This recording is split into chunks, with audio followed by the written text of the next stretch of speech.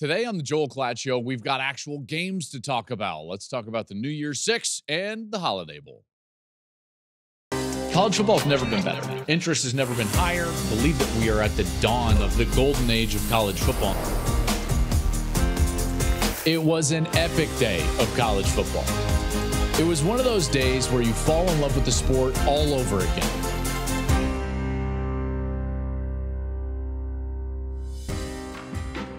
Welcome into the program. I'm Joel Klatt. This show is presented by Hampton by Hilton. I hope you had a wonderful Christmas. I know we did. My boys absolutely loved it. We are getting you all set for these New Year's Six bowl games today, including the Holiday Bowl, which I'll call Wednesday evening on Fox. That one, Louisville and USC. We'll get into that one. We'll get into all of these games. Now, full disclosure, we are recording this just before these games, and so we don't know all of the potential opt-outs. So big disclaimer here at the start of the show from an opt-out perspective in terms of who's playing in these games and who is not playing in these games. We do have some of these guys that have declared one way or another, but not all of them who are going to be a factor, so we'll see. Just remember, as we start heading into a new year, you're going to want to follow the podcast. So subscribe to the podcast wherever you're listening. Subscribe to the YouTube channel if you're watching this. And make sure to rate, review us where you get your podcast. Leave a comment below and like the channel there on YouTube. You can follow us on social media, wherever you like the social media. You can keep up with us all offseason long as we will finish out this season. We'll get into the draft. We'll do a lot of great stuff in the offseason. So you're going to want to follow us on social media at Joel Klatt Show. You can follow me personally at Joel Klatt on Twitter. Let's get into some of these games here. And we do have some intriguing games. And I will say, is it like it used to be? No. And is it sad in some respects? Yes. Yes, obviously. I would love to go back to, and I talked about this on a previous show, I would love to go back to that model of just like New Year's Day was the best possible day for a college football fan and a family that loves football, just period. I can remember, as I've said before, I grew up in Arvada, Colorado, and my dad was a high school football coach. My brother is 6 years older than I was, and we just loved watching sports. And you know, we had this area in the basement where it was kind of like our main TV area. But what we did on New Year's Day is we had, I believe it was just two other TVs in the entire house. There was a little black and white TV that we had in one of the rooms. And then there was a television in my parents' room. Okay. And that was it. But we would move them into that room. So we would have the three screens. It was like the man cave before the man cave. And we would set it all up there, and the main TV would have the sound, but the other two TVs would be on, and we'd start watching games. And we would have breakfast, and then all of a sudden it would be like the lunch would be out, and there would be wings, and there would be pizza and nachos and 7-layer dip. It was the best. I can remember being a kid and thinking that was the best day of the year. I would go outside and we would play football for an hour or two, and then we'd come back in and sure enough, there would be more games on. And full disclosure, one of my favorite players at the time was Deion Sanders. And so what I used to do was take my mom's dish towels off the oven and like put them in my waist as if I had the towel like hanging down, and I would run around outside. I mean, New Year's Day was incredible. So is it like that? No. But is it still intriguing? Yes. A lot of these games have so much intrigue, and in particular with what they are going to mean for these programs moving into next season, because what ends up happening now, more so than in previous years, or certainly in the past, is that these games now fall into this mode of like you're building for the future and trying to wrap up what has been, in a lot of these cases, a successful season. And so there's this like middle ground of what this game means to these teams. And so we'll try to thread that middle ground here as we talk about these games here today. So let's get into it. I'm going to start with our game. Gus, Jenny, and I will be in San Diego for the Holiday Bowl, December 27th on Fox, Louisville and USC. Louisville, by the way, favored by 7.5 at this point. And a lot of that, it has to do with the fact that there's so much changing at USC. As I'm preparing for this game, it's the most unique situation I've ever seen preparing for a game. And in a lot of ways, that's because we've never seen this in history, as I was just talking about. But man, like, I have no idea who's going to be on the field for USC, which is wild. There's a lot of change happening right now. Obviously, Caleb Williams, Marshawn Lloyd, Brendan Rice, not expected to play in this one. Taj Washington led the team in catches and yards. He may not play either, as he's declared for the draft. Both sides of the ball have been hit by a number of players entering the portal, including some guys that raised eyebrows. Tackett Curtis being one of those guys, a linebacker. So, like, again, a lot going on at USC. And this is a team that a lot of us thought, or at least a lot of people thought, had the ability, the talent level, and in particular the quarterback, to go and compete at the highest end of the sport this season. They started 6-0. They were number 5 in the country, and then they lost 5 of the last 6 games. Defense allowed 210 rushing yards per game over the last 6. In a lot of ways, it wasn't necessarily Caleb's fault or Lincoln Riley's fault, although he's the head coach and is going to bear the brunt of this. But man, that defense was so bad. And it was their only objective last year in the offseason. Improve the defense. Just be okay on defense. They didn't have to be great. And I've said this, I don't know how many times over the years. They don't have to be great. They just had to be decent. And they couldn't do it. They could not stop the run. They couldn't stop Washington in that game when the Huskies came down and won in the Coliseum. They couldn't stop Utah in that game. They played one of the more difficult schedules in the country. There's no doubt. And I don't envy. Well, let's just put it this way. Like, 9 straight consecutive weeks against Power 5 opponents just doesn't happen in college football. That's what USC had to face. And yet there was still a level of ineptitude on defense that was so vastly frustrating for that fan base. And trust me, I hear it, and I know a lot of those people. Over the last 8 games of the season, USC allowed over 42 points per game, dead last in the country. I mean, come on. So Alex Grinch out.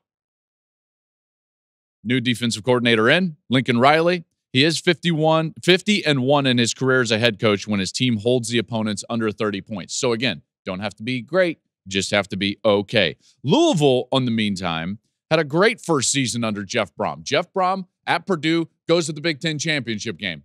Then all of a sudden, Satterfield leaves Louisville, and all of a sudden it's like, hey, I can go home. This is a perfect time for me to go home. Achieved kind of what you would hope to achieve at Purdue. They got to the Big Ten championship game, did what the objective was in a lot of ways, and then he goes home to Louisville, and boy, they struck it right away.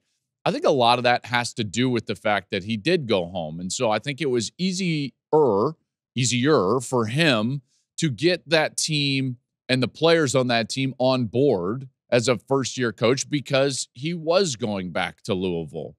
And this is a team that, in a lot of ways, overperformed. I think on defense, it's easy to say that. I think that the sum is probably greater than the parts on defense for Louisville. And then they had some things work in their favor. A big credit has to go to Jeff Brom and his entire staff because they located what their players could do. So they get Jack Plummer, who they were familiar with from his days at Purdue. Then Plummer went to Cal and then obviously to Louisville. And so they were familiar with him and they realized, like, okay, we're probably not going to be a 60% pass team like we were with Aiden O'Connell at Purdue. So let's change that up a little bit. What should we be? Well, let's be more of a run team. That's what Jack Plummer can do. That's what our offensive line is going to be decent. That's what Satterfield did. Let's get in there. So Jawar Jordan and Jamari Branch, both of these guys on the outside and skill position at running back, they were tremendous offensively, and they're not going to play in this game. So both Jordan and Branch not playing in this game, which is a bummer. Although I can't wait to see, like, well, what do you have behind it? You know, Louisville has done a nice job in the transfer portal. They did a really nice job last year. They're starting to do a good job this year. And this is a team that I think in that vein of finishing out a great year and building towards the next year, this is a bit of both for them. Ashton Gelati is their best player on defense. He was second in the voting for ACC Defensive Player of the Year. He had 11 sacks on the season. That led the conference. And he's going against a USC offensive line that really struggled at times protecting Caleb Williams. And now they're going to be protecting Miller Moss. And Miller Moss is making his first start for USC. I'm interested to see what that looks like. You know, I mean, again, USC, I don't want to say they're a mess right now, but it's just like, boy, there's a lot of moving pieces with USC. Transfers out, transfers in. What are they going to look like a year from now? Can they fix the defense? Will they be as good on offense? Is Miller Moss a guy that can compete for and win the job next year? You know, this is a great audition. Right there. This is a great audition, and that'll take place in San Diego. That's the Holiday Bowl on Wednesday, December 27th, live on Fox. That one is at 8 p.m. Eastern. Bowl season, in a lot of ways, is my favorite time of year, along with the rest of the college football season. And as you know, I take it seriously. So when I'm traveling on the road to watch my favorite teams, I can't risk calling the wrong play with where I stay. So wherever I go, I know that I can count on Hampton by Hilton. I can depend on their comfortable rooms and their warm and friendly service. Their free hot breakfast, total game changer for me. So whether you're cheering on your team from the stands or never leaving the tailgate, Hampton by Hilton will always give you that win. Let's get into some of these New Year's Six games. I'm going to start with the Cotton Bowl. That one's going to be on Friday, December 29th, Missouri, Ohio State. Big movement in line in this one. A lot of that having to do with the Kyle McCord news during the course of this portal season as McCord left Ohio State. It started Ohio State favored by 6.5, and now it's Mizzou 2.5. Wild swing in line. Wild swing in line. So you know that the money just poured in, not just a little bit, not just trickled in, but poured in for Mizzou to move it all the way to Mizzou 2.5. Now, as of now, there haven't been like the major opt-outs from Ohio State. Marvin Harrison Jr., Travion Henderson, they have not declared for the NFL draft, and they have not opted out of this game. Several of the other draft-eligible players have confirmed that they will play in this game, like wide receiver Emeka Ibuka, Denzel Burke, the corner, Jack Sawyer, defensive end, Donovan Jackson, their offensive guard, Tyleik Williams on the defensive side. Notable portal players, though, for Ohio State that will not be in this game. McCord, obviously. Chip Trainum, who was kind of the backup back to Travion Henderson. And Julian Fleming, former number one wide receiver in the country that came in and just never really materialized. So it'll be interesting, you know, what happens for them with the players that are replacing those guys. That's going to fall on Devin Brown, the quarterback, who talk about an amazing opportunity, very similar to Miller Moss, right? Like, this is a great opportunity for Devin Brown to kind of showcase and state a case, if you will, of why he should be the Buckeyes starting quarterback next year. A little bit different than USC in that I don't feel like Ohio State is as aggressive in the quarterback market in the portal as what it seems to, as what USC seemed to be in the portal. So it leads you to believe that Ryan Day is at least comfortable with Devin Brown starting this game, moving into the offseason, and competing with Lincoln Kleinholz, the freshman, and Aaron Nolan, the high school recruit that's about to be there in the spring in Columbus. It could be a decision between those three. Now, it may not be, because the portal will remain open. And there's always going to be that 2-week portal opening right after spring football. So you never know who might lose a quarterback battle throughout the country and then get into the portal after spring. And depending on what happens during the course of spring football and the way that those three players play under Ryan Day, you may see a situation where Ohio State brings somebody in after spring football. That could be the case. It happened at Alabama last year, if you remember. So now Devin Brown in this game, getting back to the Cotton Bowl, Devin Brown going to go out there and he gets to start. So this is an incredible opportunity for him. It's also an incredible opportunity for like wide receiver Carnell Tate, who is a guy that everybody raves about in that program. They all talk about Carnell Tate being the next great Buckeye wide receiver. And they've recruited unbelievable at that position. You talk about just like year in and year out getting, 2 or 3 of the best wide receivers in high school recruiting. And guess what? Carnell Tate is one of those guys. I'll be interested to see like if Travion plays at running back, like obviously that's good for them. But if he doesn't, or even if he does and they want to work in, some depth at that position, you might see a lot more of Dallin Hayden. And that's a guy that Buckeye fans have really liked for a long time and wondered why he doesn't get more opportunities. Well, we might see him get that opportunity here in the Cotton Bowl. Ryan Day coming off that third straight loss to Michigan and only his 7th total loss in his 5 years as the Buckeyes head coach.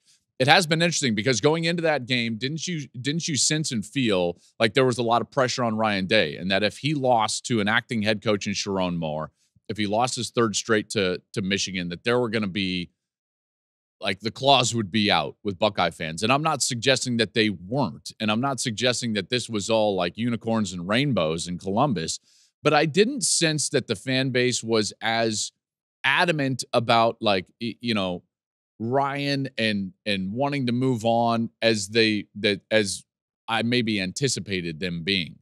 Now, maybe a lot of that vitriol and criticism fell towards Kyle McCord because of the interception in that game and just the overall feeling that he wasn't up to par against Michigan. Maybe that's the case, and maybe that's one of the reasons why he's at Syracuse. But Ryan Day, 7th loss in his 5th year as the Buckeyes head coach. Winning this one could help in a lot of ways this offseason. You don't want to lose this one, but obviously, like, it's so different than the playoff game a year ago. You don't want the same feeling as losing to Michigan and then losing the playoff last year and then like a bowl game this year. So now they're facing a Mizzou team. And this Mizzou team, by the way, man, they had a great season. Mizzou was terrific in a lot of ways. They're coming off a great 10-win season. It's only losses LSU and Georgia. Trying to finish in the top 10 for the first time in basically a decade. They won the Cotton Bowl this game in 2013 under Gary Pinkel. Love Gary Pinkel, by the way. And this is a team, by the way, that like I really like the way they're built offensively because they've got a good bit of balance.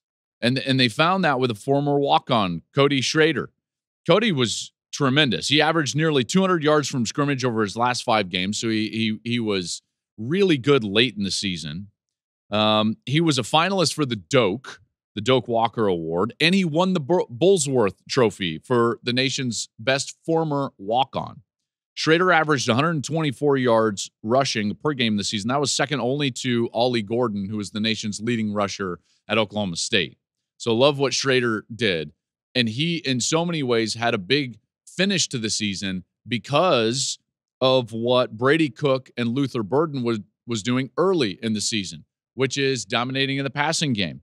And yeah, they've got the nation's second leading rusher per game in Schrader, and yet Cook threw for over 3,000 yards, and Luther Burden has nearly 1,200 yards receiving. So there's a lot of threats out there for Missouri on the offensive side. They can throw it around, they can run it, and that's going to be difficult for Ohio State. If Ohio State's not ready to go, Missouri can absolutely win this game, and that's where the line has gone. Missouri now favored by 2.5. Now, if you get a fully engaged Ohio State team, even with Devin Brown at quarterback, I think that that's a better team than Missouri. But who knows what type of engagement you're going to get? We still don't know about Marvin Harrison. We still don't know about Travion Henderson.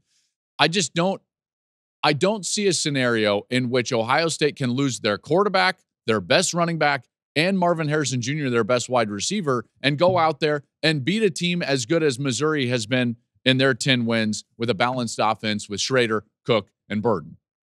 So a lot of this depends on the decision for Marvin Harrison and Travion Henderson. Can't really make a pick without those guys' decisions yet. Okay, Peach Bowl. This one's on Saturday, December 30th. Penn State and Ole Miss. Okay, so when I was looking at this game, I immediately thought to myself, this game kind of feels like it could be a first-round game next year in 2024. In a lot of ways, with the way that these two teams have recruited and set themselves up for next season specifically, not going to shock me if both of these teams are in the college football playoff as we expand to 12. I could see this being a matchup in the first round next year. There's no doubt. Now, Penn State is going to be favored in this one by 3.5. So the only real opt-out from the Penn State side is Chop Robinson. And that's a big one because Chop is a fantastic defensive end. But several of the other leaders on that team, including even ones that have declared for the draft already, have stated that they will play and want to finish this season the right way and all the way through. They did lose their defensive coordinator, Manny Diaz. Not going to be on the sidelines for Penn State. He took the head job at Duke. His 2 years were highly successful with that defense. That defense was one of the best defenses in America.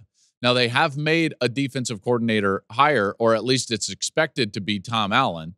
At the time that we record this, Tom Allen, the former head coach at Indiana, is expected to be the defensive coordinator at Penn State moving forward. He's got ties, by the way, down to Ole Miss. He was the linebacker coach at Ole Miss about a decade ago. This is a really good defense, even without Chop Robinson. They were number 1 in total yards allowed. They were number 1 in yards per play allowed. They were number 3 in scoring defense. They were number 1 in sacks per game at almost 4 per game. Like, this is a really good team. A really good team on that side of the ball. And what we know is that they just struggled on offense. Penn State struggled on the offensive side. Now, they have made a change with their offensive coordinator, and they'll have a new offensive coordinator next season. And I really like Andy Licknicki. Man, pronunciations are not my strong suit, in particular early in the morning when we're recording this. He came from Kansas. That Kansas offense was one that was, what's the word I'm trying to find? I mean, it was the envy of a lot of people in college football. Kansas had done a remarkable job over the last couple of years, and Lance Leipold got a lot of the credit, but offensively, they did some really special things. So Penn State's going to dip into that Kansas offense for their new offensive coordinator. A win would give Franklin his 5th season with 11 wins in his 10-year tenure. Ole Miss, by the way, has never won 11 games in program history. So a lot on the line for the Lane train, as Lane Kiffin has had a hot portal season. No one's doing a better job in the portal than Lane Kiffin. And Penn State, they're a team that, as 0-4 against Michigan and Ohio State the last 2 years, is 21-0 against everybody else. So, again, I love this. And Kiffin has built his team through portal and recruiting to be really good next year. James Franklin had one of the best sophomore classes in America this last year on his team. They're still going to be there. Like this, again, could be a playoff game next year. Ole Miss is interesting. They won 10 games, but they lost by 14 to Bama. The week after Bama almost lost to South Florida. That was before Bama really got rolling. They got beat by 35 at Georgia in November. They were 4-0 in one-score games. There's a lot to like about what Lane did at Ole Miss, and then that Georgia game is just a bit alarming. Quinshon Judkins, he didn't rush for the 1,500 yards that he did as a freshman, but he did get better as the season went along as he got more healthy. And I think that was the big thing for him. He had 100 yards in 5 of his last 8 games. That's going to help them. And Lane wants to run the ball as much as he likes to throw it around. He wants to and needs to run the ball. Jackson Dart now has a couple of seasons starting under Kiffin. He is coming back for his senior year. That's great for them. They look like a team that, at least on paper, with what they did in the portal, being one of, if not the best recruiting class out of the portal. They've done a nice job in NIL. They've done a nice job with their collective. Obviously, Lane is a very good coach. They could be a trendy pick next year in the SEC to finish in that, second, third, fourth realm, which would certainly make them kind of a playoff caliber team. This is, like I said, a game that I think that we could see next year. Penn State is favored by 3.5. I'm going to go with Penn State because that defense, I think, is going to do a nice job against Junkins. But I think that could be a close game. So that's the Peach Bowl. Orange Bowl, Saturday, December 30th, Florida State and Georgia. So Georgia's favored by 14. And a lot of this has to do with just like, what are we going to get from each of these teams? Are they still bummed out about being left out of the college football playoff? Are they going to be engaged and want to win this game? What's it going to be? Is it the springboard for next season, or is it the disappointment of this season? Because both of these teams are disappointed that they're not in the college football playoff. What's the reaction going to be? Got the Seminoles, got the Bulldogs. I look at this and what I hope doesn't happen in this game is that I hope that this game doesn't create a narrative around Florida State like, see, we knew they were not good. Listen, Florida State with Jordan Travis was a damn good football team. Now, they had some flaws like all the teams this year. There were a lot of good teams. I had my doubts about Florida State during the course of the year. You know, the game against Boston College, the game against Clemson. You know, there were times when I thought, boy, these other teams have them dead to rights. And after the injury, I thought to myself, I don't know if they're going to be able to pull this off. And they did. And I get it that they are incredibly frustrated. And in so many ways, yes, they got screwed. Did the committee get it right? No. I don't think there was a right answer. You know, so I feel bad for Florida State, but we have a better playoff because they're not in the playoff. I think both of those things can be true. And as in so many cases, two things can be true at once. Florida State has won 19 straight games. They have struggled mightily on offense without Jordan Travis, right? They managed, 224 yards a couple weeks ago, 219 total yards. Those are the two games since Jordan Travis got hurt.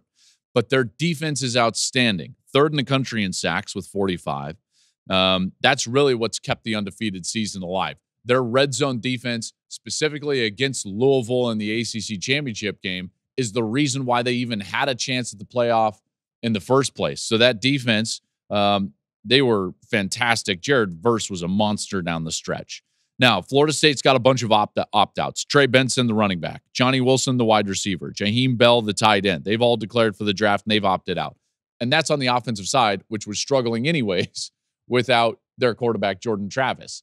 I just don't see how Florida State, even if they're engaged, moves the ball against Georgia. Because even if Georgia is not engaged, they have recruited so well over the last 4 and 5 years that their depth and their youth are incredible. So I look at this and I'm like, I know that Georgia doesn't have the elite defense that they've had over the previous couple of years, but man, they're facing an offense that is not really going to be able to move the ball, at least on paper. So it comes down to the offensive side. Beck plays. Will Bowers play? Will McConkey play? Not sure. If they do, then this is going to be heavy Georgia. Heavy Georgia. If they don't, it'll be lighter Georgia. I think Georgia wins this game. This feels like a game in which there could be more opt-outs coming, so we'll have to keep our eye on that. Georgia's favored by 14. Wouldn't surprise me if they covered that 14, in particular if Bowers and McConkey decide to finish this thing out and go ahead and play in this game. But we'll see. Like I said, this is a game that, to me, screams that we could have more opt-outs. Fiesta Bowl on the 1st. We've got Oregon and Liberty. Oregon is favored by 17.5. It'll feature two of the top 5 scoring offenses in the country. Oregon's number 2 in the country at 44 per game. Liberty number 5 in the country at 41 points per game. Bo Nix has said that he will play. This will be his 61st start. 61st start in college football. That's quite remarkable. And by the way, Bo, great career. Great career, and I'm glad that you're going to finish it on the field on your terms. Their great wide receiver, Troy Franklin, and their center, Jackson Powers Johnson, they have declared for the draft and opted out of the game. Bucky Irving has also declared for the draft, but he says he intends to go ahead and play in the game. On defense, their corner, Kyrie Jackson, he's opted out to prepare for the draft. So a lot going on with Oregon. Now, Oregon is also one of these teams that seems to have a lot of momentum going for next season. Okay. They get Dylan Gabriel in the transfer portal. They flipped a couple of transfers, one an offensive lineman from Colorado that was going to transfer to Colorado. They flipped him to Oregon. They seem to, I believe, have gotten Dante Moore, or at least it's reported that Dante Moore is going to be an Oregon commit out of the transfer portal. Their high school recruiting classes have been outstanding. Their youth on the offensive and defensive, too deep, and I went over this in a couple of episodes previous, is outstanding. Oregon is going to be a playoff team next year. I'm going to be shocked if Oregon's not in the 12-team playoff. Oregon is absolutely one of the top 3 teams in the Big Ten next year. No doubt about it. And by the way, you understand what that means. That means that either Michigan, Ohio State, or Penn State has to be number 4 in the Big Ten. I firmly believe that they are, of all the teams moving conferences, and maybe them and Texas with Sark and what he's doing, but of all the teams moving conferences, they seem to be the most set up for early success in their new conference because Dan Lanning has done an incredible job. This guy's energy, did they finish the right way? No. That Pac-12 game, I don't know what was going on. A lot of it was just quality play from Washington, and a lot of it was, to be honest, like not a great plan. And he admitted that to me, by the way. I saw him in Las Vegas, Dan Lanning, not for the game, but it was for the National Football Foundation College Football Hall of Fame induction dinner. And he was there along with almost everybody else. And I was like, hey, man, great season. I'm sorry it didn't finish the way that you wanted. And he was just like, I didn't think we had a good plan. He's like, that was on us. We need to do a better job of that. I agree with that. Now, I digress.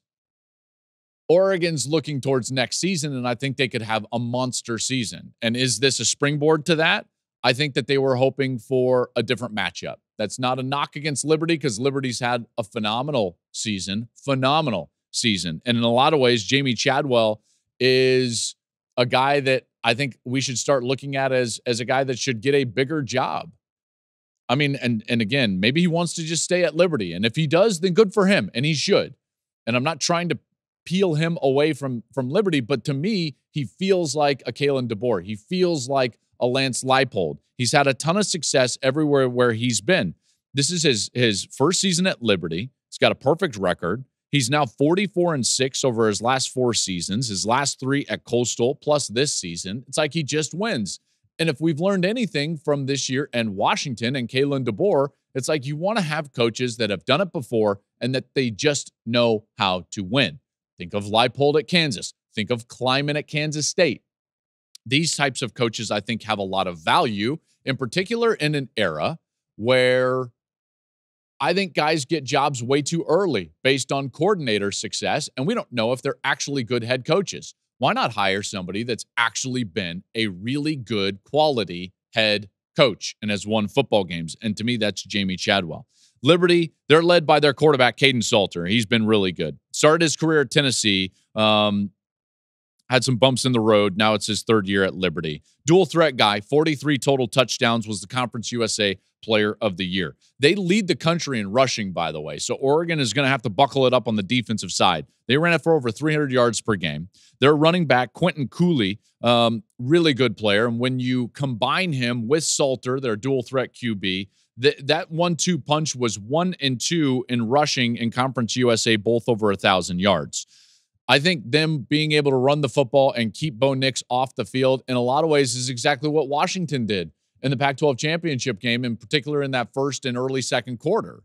So that's a blueprint that Liberty could follow, in particular being a 17.5-point dog. That Oregon rush defense, they gave up 157 on the ground to Washington, but they are still a top 15 ranked rush defense in the country. One concern for Liberty, though, their pass defense, not very good. In fact, they're 103rd in the country, and they're going to be facing a Bo Nix-led offense that you know is going to be efficient. And even without Troy Franklin, they're going to have enough weapons out there through their recruiting, through their youth, through that deep talent pool, that with a guy like Nix pulling the strings, they should be just fine on offense. So I like Oregon in that one and potentially big, although I think Liberty in that run game could slow the game down, limit possessions, and they might have a good chance to cover that 17.5 number. That'll be a fun game to watch. I wish that I was watching it back in my basement with my brother and my dad with some hot wings and some nachos. And if you get an opportunity to do that on New Year's Day or any one of these days, do it,